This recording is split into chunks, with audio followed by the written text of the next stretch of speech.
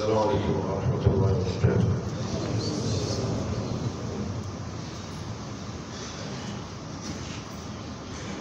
الله أكبر الله أكبر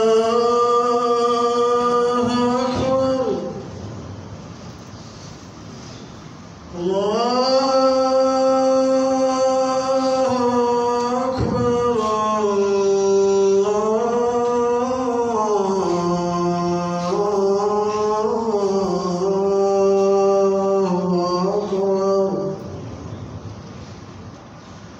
أشهد أن لا إله إلا الله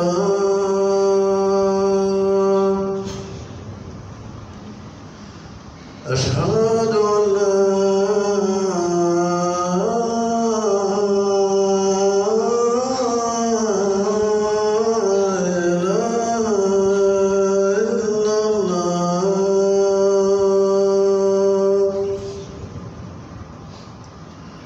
أشهد أن محمدًا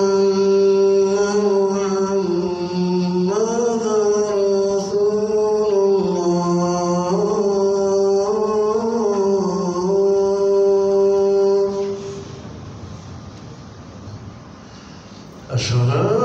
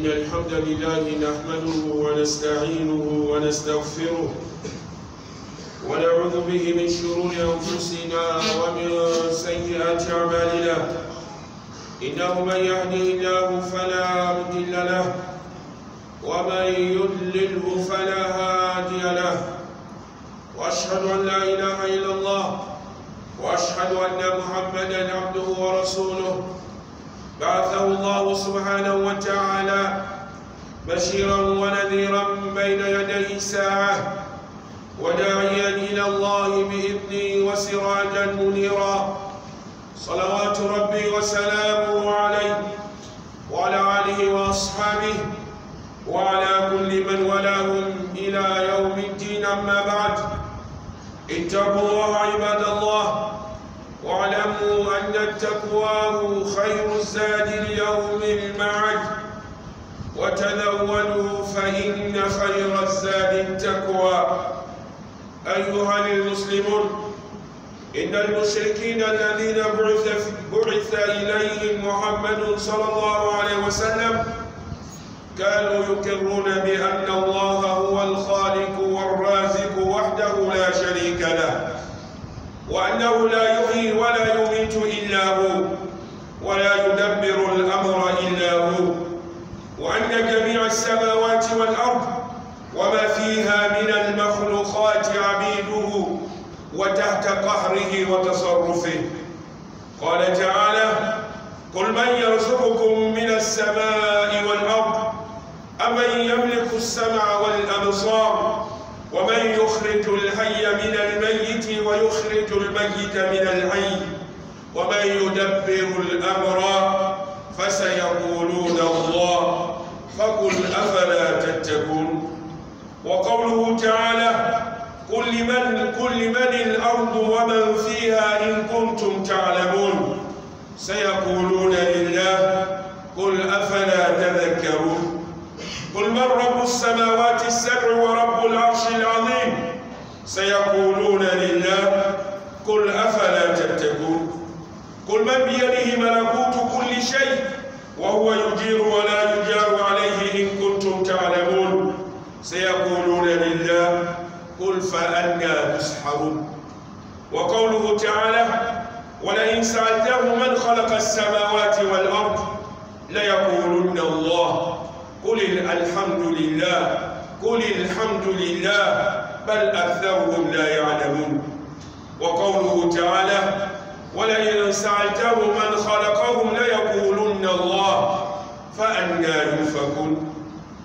أيها المسلمون، مع هذا الاعتقاد كانوا يقومون ببعض العبادات كالحج والعمرة، وكانوا يقولون في تلبيتهم: لبيك اللهم لبيك لبيك لا شريك لك لبيك إلا شريكا تملكه وما ملك.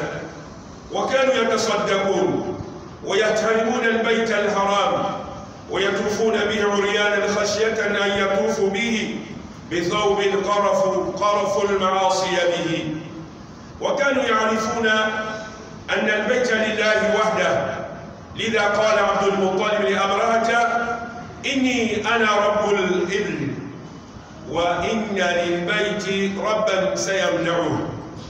وكانوا يحترمون الأشهر الحرم والقلائد. أيها المسلمون، مع هذه العبادة والاعتقاد كان منهم من يعبد الملائكة، ومنهم من يعبد الصالحين، ومنهم من يعبد الأنبياء، ومنهم من يعبد الجن، ومنهم من يعبد الأشجار والأنهار والتماثيل لطلب شفاعتهم وتقرب بهم إلى الله عز وجل. لذا كانوا يقولون: ما نعبدهم إلا ليقربونا إلى الله زلفى، هؤلاء شفعاؤنا عند الله. ولما بعث إليه محمد صلى الله عليه وسلم دعاهم إلى كلمة لا إله إلا الله، فأبوا أن يقولوها لأنهم يعلمون أن معناها نبذ الوسائط التي جعلوها بينهم وبين الله، بينهم وبين الله تعالى. لذا قالوا لرسول الله صلى الله عليه وسلم: أجعل الآلهة إلها واحدا إن هذا لشيء عجاب. أقول قولي هذا فأستغفر الله لي ولكم ولكافة المسلمين من كل ذنب فاستغفروه إنه كان للأوابين غفورا. L'ange Allah, le Seigneur de l'univers, la paix et la bénédiction soient sur les messagers, sa famille et ses compagnons, et tous ceux qui les suivent lorsqu'on joue de la rétribution. Craignez Allah, chers frères musulmans, sachez que la crainte d'Allah est la meilleure provision pour la vie de l'au-delà. Allah notre roi dit: prenez la provision, sachez que la meilleure provision est la piété et la crainte d'Allah. Nous demandons à Allah subhanahu wa ta'ala de nous mettre parmi les gens qui ont la crainte d'Allah subhanahu wa ta'ala. Chers frères musulmans, sachez que les associateurs, les Mecquois, que le prophète sallallahu alayhi wa sallam était envoyé vers eux, ils avaient la foi, ils avaient la certitude que c'est Allah qui est le Créateur. C'est Allah qui est le Créateur. Celui qui est le pourvoyeur. C'est Allah qui donne la vie. C'est Allah qui donne la mort. C'est Allah qui est l'administrateur de toutes choses. Tout ce qui se trouve dans les cieux, tout ce qui se trouve sur la terre, dans la terre, sont ses créatures et ses serviteurs. Sont tous sous son autorité. Oui, les Mecquois, que le prophète était envoyé vers eux, ils avaient cette conviction, ils avaient cette foi. Qui a dit cela? C'est Allah le très haut. L'imam, il a dit ça dans le Saint Coran. Allah a dit à notre prophète dans le Coran, Qul man yarzuqukum minas samai wal ard. Mohammed pose la question sur les habitants de la Mecque. Qui vous donne le bien du ciel et de la terre? Qui vous donne le bien? Qui détient lui et la vie? Qui fait sortir mort d'une chose en vivant et le mort d'une chose et le vivant d'une chose en mort? Qui est l'administrateur de toutes choses? Allah a demandé à notre prophète Mohammed sallallahu alayhi wa sallam de poser cette question aux habitants de la Mecque. Leur réponse, ça sera quoi? Fasayaquluna Allah. Ils diront que c'est Allah. Oui, c'est Allah qui nous donne le bien. C'est Allah qui est l'administrateur. Celui qui détient lui et la vie. Sayaquluna Allah. Ils vont dire que c'est Allah. Parmi ce verset-là encore, Allah a dit au prophète de lui poser la question. Il faut le demander. La terre et tout ce qui se trouve sur la terre appartient à qui, si vous le savez? La réponse, ils diront, Sayaquluna lillah. Ils diront que tous les créateurs, toutes les créatures qui se trouvent sur la terre et la terre elle-même appartiennent à Allah. Bon, mais il faut leur poser encore la question. Qui est le même des sept cieux? Et le trône immense. Il faut le demander. Quelle sera leur réponse? Ils diront encore, tout cela appartient à Allah. Bon, mais il faut leur poser la question. Qui détient toutes choses? Qui peut protéger une personne? Qu'on ne peut jamais protéger une personne contre lui, si vous le savez. Ils vont donner la réponse. C'est Allah qui fait cela. Bon, mais il faut lui poser la question. Qui vous a créé? Qui vous a créé? Ils diront que c'est Allah qui nous a créés. Oui, les Mecquois, ils avaient la foi que Allah, celui qui a créé les cieux et la terre. Allah, celui qui est l'administrateur, celui qui est le pourvoyeur. Allah, celui qui donne la vie, celui qui donne la mort. Ils avaient la foi.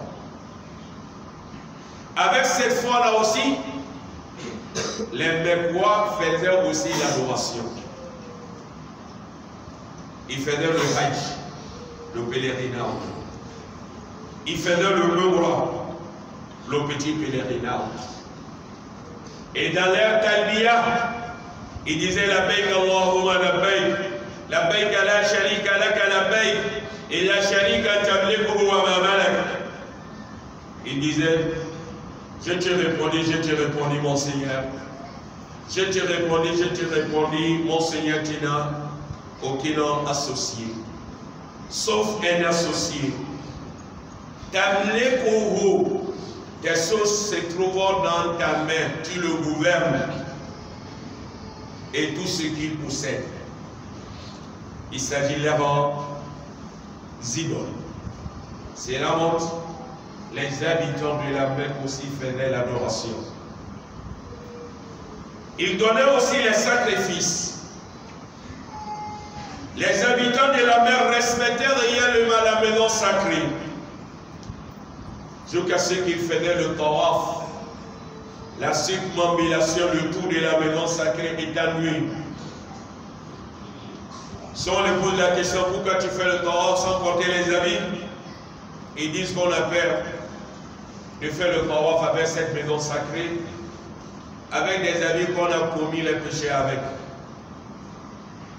Donc cela s'il venait pour le hajj, celui qui n'est pas parmi les habitants de la Mecque, il demande aux habitants de la Mecque de lui donner ses habits pour qu'il fasse le tawaf avec. S'il n'a pas trouvé les habits, il fera le tawaf sans les habits pour respecter la maison sacrée. Il savait aussi que la maison sacrée là, c'est pour Allah. Il savait ça aussi. C'est pour cela, lorsque Abrahata est venu, il a pris le chameau d'Abdoul, 100 chameaux d'Abdoul. Il était venu pour détruire la maison sacrée. Lorsque Abdoul est venu, Abdoul lui a demandé de lui donner ses 100 chameaux. Abraham a été étonné. Il a dit à Abdoul, moi je suis venu pour détruire votre maison là.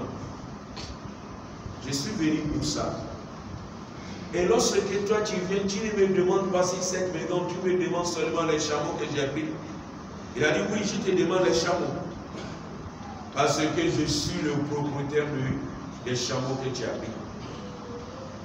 Mais la maison là, son propriétaire est là, il va le protéger, ce n'est pas moi. C'est pour ça, lorsqu'Abraham lui a donné ses chameaux, il a dit aux habitants de la mer de monter sur les montagnes, de libérer la maison. Et Allah a sauvé sa maison. Ils avaient la foi que la maison sacrée appartient à Allah.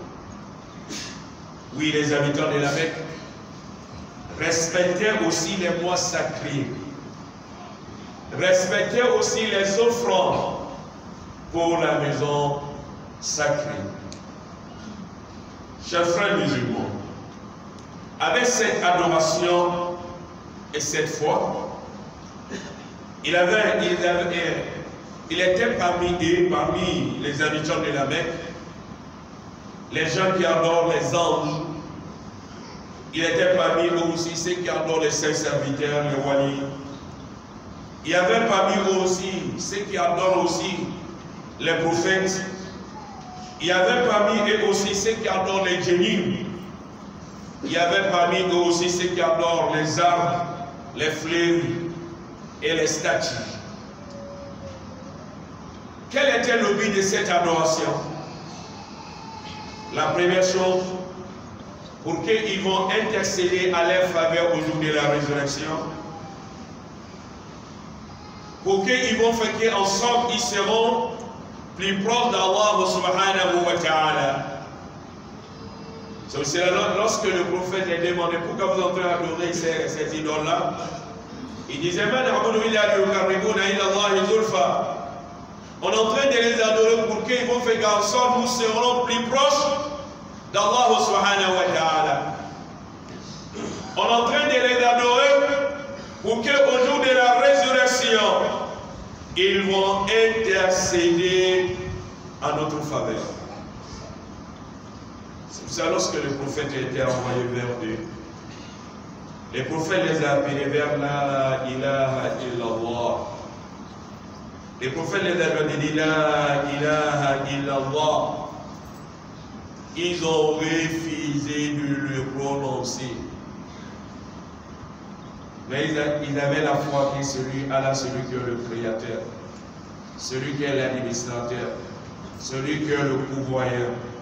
Ils faisaient le hajj et le umrah pour Allah. Ils faisaient le sacrifice pour Allah. Mais le prophète leur a demandé la ilaha illallah. Ils ont refusé de prononcer. Pourquoi? Parce qu'ils connaissent réellement le sens de cette phrase. Quel est le sens? C'est d'enlever tout l'intermédiaire. C'est d'annuler tous les intermédiaires et d'adorer Allah lui seul. C'est la montre. Oui, vous avez la foi que Allah, celui qui est le créateur. Mais le saint serviteur que vous avez mis entre vous et Allah, enlevez ça. La tombe des saints serviteurs que vous avez mis entre vous et Allah, enlevez ça. Les idoles là, enlevez. Les dénis là, enlevez. Adorez Allah lui seul. Dis la ilaha illallah. Ils ont refusé de prononcer.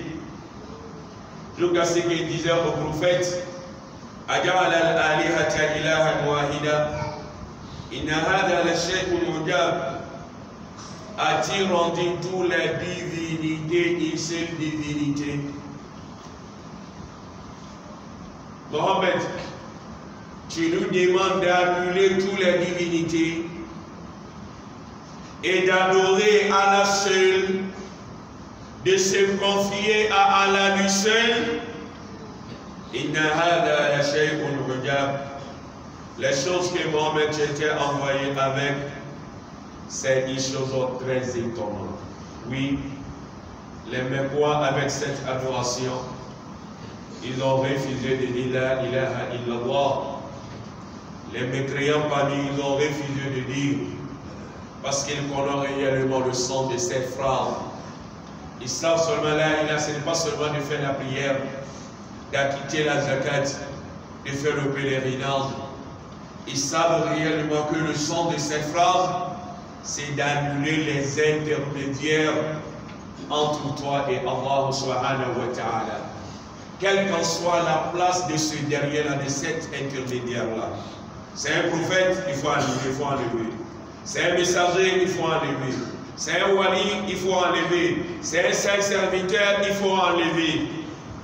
C'est une statue, il faut enlever. C'est une roche, il faut enlever. C'est fleuve, il faut enlever. C'est pour cela qu'ils ont refusé de prononcer avec la connaissance totale du sens de cette phrase.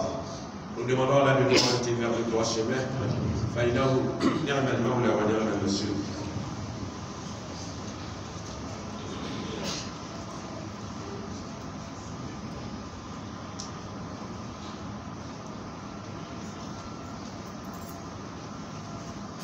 الحمد لله وكفى والصلاة والسلام على عباده الذين اصطفى أما بعد اتقوا الله عباد الله واعلموا أن كثيرا من المسلمين قالوا لا إله إلا الله ولم تمنعهم من اتخاذ الوسائط بينهم وبين الله تعالى من الصالحين والأولياء والأنبياء والمقبورين والسؤال العرافين والكهانة وتعليق التمائم.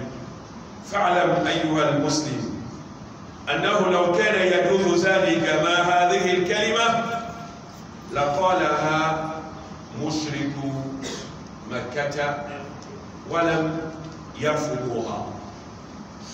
Allah Ta'ala, le Seigneur de l'univers, la paix et la bénédiction soient sur les descendants.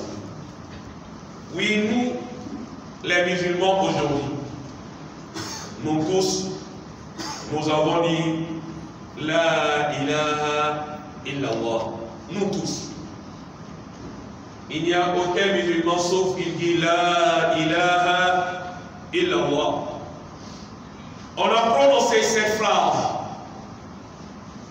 Mais il y a beaucoup de personnes parmi nous.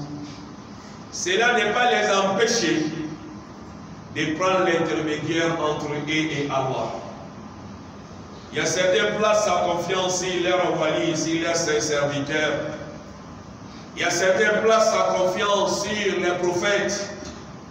Il y a certaines places à confiance sur les gens qui sont dans la tombe. Il y a certaines demandes, les charlatans, les voyants.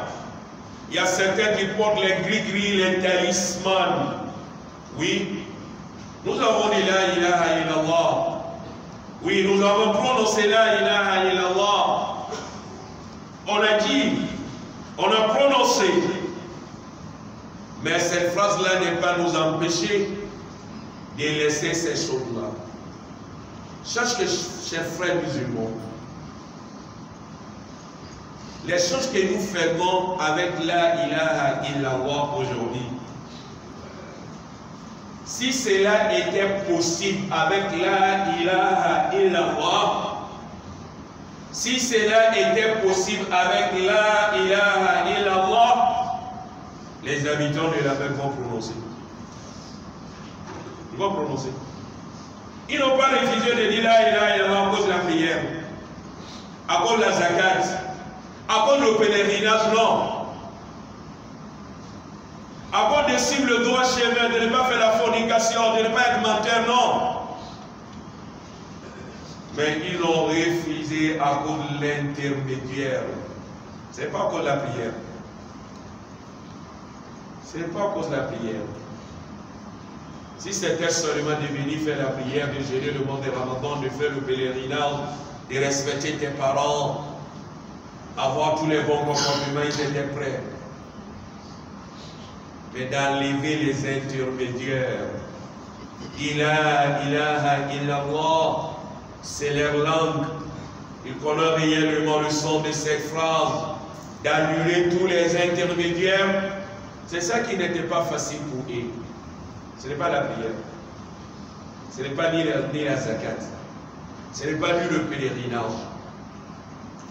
C'est pour ça lorsque nous lisons Al-Akhdari, la première chose qui se trouve dedans, Awwalu ma yajibu ala al-mukallafi tashihu imanihi summa ma'rifatu fardu aynihi. Oui, Akhdari qui se trouve dans notre main, il n'est pas commencé de lui faire la prière, donner la zakat, faire le pèlerinage. Il a dit la première chose qui est obligatoire sur les primaires, c'est de rectifier sa foi. La rectification de sa foi, c'est ça qui est la première chose. Ce n'est pas la prière, ce n'est pas la zakat, ce n'est pas le pèlerinage. Tout ce que tu feras comme l'adoration, ça sera basé sur une chose. C'est l'unicité, La ilaha illallah. C'est pour cela de demander aux musulmans. Lorsque nous disons La ilaha illallah, ce n'est pas seulement de le dire avec la bouche. Et dire La ilaha illallah avec ta bouche.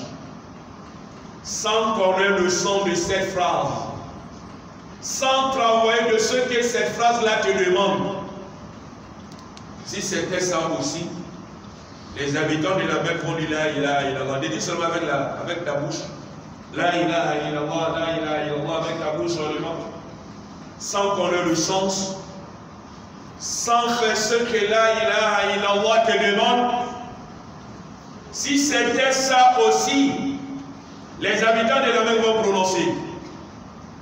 C'est là si nous disons La ilaha illallah, il est obligatoire si nous de connaître le sens de cette phrase et de faire ce que cette phrase-là nous demande,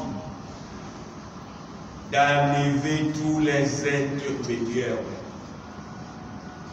Et le sens de cette phrase, la ilaha illallah, pas des divinités dignes de l'adoration, pas des divinités dignes de l'adoration sauf Allah. Il faut annuler tous les intermédiaires. Il faut enlever tous les intermédiaires. Oui, le prophète, c'est une grande personnalité, on doit lui respecter, mais il n'est pas la place de la divinité. Le wali, oui, c'est une grande personnalité, mais il n'a pas la place de la divinité. Les messagers sont là de nous montrer le chemin qui nous amène vers Allah. Mais les messagers ne sont pas le chemin. Le saint serviteur est là pour nous orienter vers Allah. Mais le saint serviteur lui-même, ce n'est pas le chemin. Il dit qu'il ne peut jamais rentrer dans le paradis, sauf qu'il soit derrière un cheikh, sauf un cheikh soit devant toi. Si on demande qui a dit cela, le paradis appartient à Allah le Très-Haut. Mais ce que Allah a dit pour gagner le paradis, c'est des choses. La croyance et d'accomplir les bons œuvres. Il faut regarder dans le Coran d'Allah s'il y a une autre chose en dehors de ces deux-là. C'est pour cela qu'il est demandé à nous les musulmans et qu'on a réellement le sens de cette phrase, de faire réellement ces recommandations, de ne pas le prononcer seulement avec nos bouches, sans qu'on ait le sens, sans travailler avec ce qu'il nous demande. Oublions les gris-gris, oublions les talismans, oublions d'aller chez les gangas, d'aller chez les voyages, d'aller chez les marabouts. Et plaçons nos confiances en Allah. Il est digne de cela parce qu'il est omnipotent, il est observateur, il est clairvoyant, il est puissant, il est miséricordieux, il est très miséricordieux, il est prédominateur. Tous ceux qui se trouvent en dehors de lui sont les créatures. Place ta confiance à celui qui t'a créé. Place ta confiance à celui qui a créé les cieux et la terre. Place ta confiance à celui qui fait la teneur de la nuit et des jours. Place ta confiance à celui qui t'a donné la vie. Place ta confiance à celui qui détient le paradis. Place ta confiance à celui qui détient l'enfer. Place à ta confiance celui qui sera retourné vers lui. Oui, tu trouveras la tranquillité dans ta vie. Tranquillité totale. Mais si tu places ta confiance aux créatures, sache que tu ne trouveras jamais la tranquillité. Nous demandons à Allah de nous faciliter, avoir cette croyance,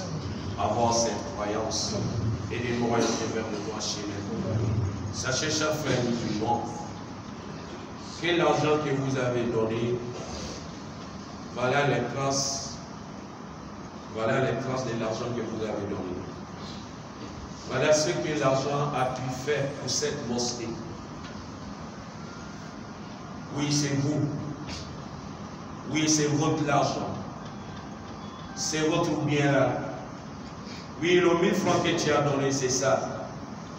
Oui, le 500 que tu as donné, c'est ça. Oui, le 100 francs que tu as donné, c'est ça. Le 25 francs que tu as donné, c'est ça. Oui, cela nous montre. Lorsqu'on va réunifier notre force, on va réaliser tout ce que nous cherchons. On va réaliser tout ce que nous cherchons. Oui, la mosquée a besoin toujours de votre aide. Oui, le travail est presque fini, mais il y a des factures à payer toujours. Et c'est là, c'est toi, avec moi et nous tous, qu'on va payer ça ensemble. C'est cela que nous vous demandons. Après la prière, Les gens seront entre nous de faire le fils Abilillah pour qu'on va finir ces travaux-là ensemble. Oui, pour qu'on va finir ça ensemble. Oui, on peut le faire. On peut le faire si nous sommes sincères. On peut le faire si nous sommes ensemble.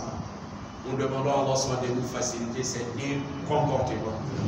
ربنا آتنا في الدنيا حسنة وفي الآخرة حسنة وقنا عذاب النار ربنا لا تزغ قلوبنا بعد إذ هديتنا وهب لنا من لدنك رحمة إنك أنت الوهاب اللهم إنا نسألك في هذه البلدة قرارا وأمنا اللهم إنا نسألك في هذه البلدة قرارا وأمنا وسائر بلاد المسلمين اللهم اجعل الأمن والاستقرار في بلدنا مالي اللهم اجعل الأمن والاستقرار في بلدنا مالي وسائر بلاد المسلمين اللهم وحد صفوف المسلمين اللهم وحد صفوف المسلمين واجمع كلمة على الحق يا رب العالمين اللهم من أراد بالإسلام المسلمين فاشغل في نفسه اللهم نجعلك في نورهم ونعوذ بك من شرورهم ربنا آتنا في الدنيا حسنة وفي الآخرة حسنة وقنا عذاب النار ربنا لا تزغ قلوبنا بعد إذ هديتنا وهب لنا من لدنك رحمة إنك أنت الوهاب اللهم هب لنا من أزواجنا وذرياتنا قرة أعين واجعلنا للمتقين إماما سبحان ربك رب العزة عما يصفون وسلام على المرسلين والحمد لله رب العالمين.